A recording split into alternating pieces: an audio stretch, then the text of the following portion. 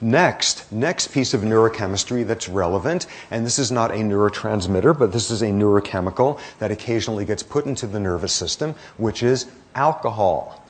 Alcohol. What does alcohol do first to neurons on sort of a nuts and bolts level? Is alcohol a mimicker of any particular neurotransmitter? No. Does alcohol bind to any particular class of neurotransmitter receptor? No, not that either. Alcohol seems to have some remarkably non-specific effects in terms of how cells function. All one could say at this point is alcohol is not equal to it's kind of working like this neurotransmitter or that enzyme or that. It's not that clean. It is a messy drug with lots of effects in the brain. So what does alcohol have to do with aggression? Everybody knows the answer to that, which is alcohol increases levels of aggression. Everybody knows this. Everybody knows this, and the guy who gets a couple of drinks under his belt and is flinging people out the bar soon afterward, alcohol increases aggression. What you find, in fact, is there is no significant relationship between the two. A huge literature examining this by now. And what you see instead is one of our if-then contingent themes here. Over and over, you're getting this sort of thing coming up. Alcohol does not cause people to be aggressive. Alcohol causes people who already are aggressive to become more aggressive. Alcohol causes people who are unaggressive to become more inhibited. What alcohol does is merely magnify the pre-existing social tendencies. This theme over and over again, that's exactly what testosterone was doing 2 days ago. Testosterone does not make number 3 ranking rhesus monkeys start attacking number 2 and number 1.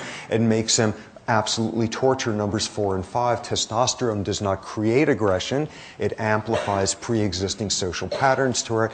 That's our remove the testosterone and aggression doesn't go down to 0% interaction with social history. Same exact theme again. Alcohol does not cause aggression. It amplifies aggressiveness in people who already are aggressive. Along with that, sort of as a confounding factor, we have this problem that everybody knows that alcohol makes you more aggressive. And what has also been shown in studies is that if you tell people that you have just raised their blood alcohol levels, infusing in either alcohol or infusing in saline, and what you see is when people believe their blood alcohol levels have risen, they become more aggressive. What is alcohol about? Alcohol allows you to give voice to those pre-existing social tendencies towards aggression. Modifier over and over again, this sort of theme. And this has been studied in all sorts of contexts. One really interesting domain have been people who, anthropologists who basically study how people in different cultures learn to get drunk. Okay, that's kind of interesting. That must be an interesting thing to spend your career on. What is this about? Looking at one of the people who does this work, looking at this whole issue of populations that did not have a prior history of heavy alcohol use before some explicit transitional event. And what that usually translates that into is Polynesian islands that did not have much alcohol before they were touched by the West during World War II, with alcohol brought in heavily after that.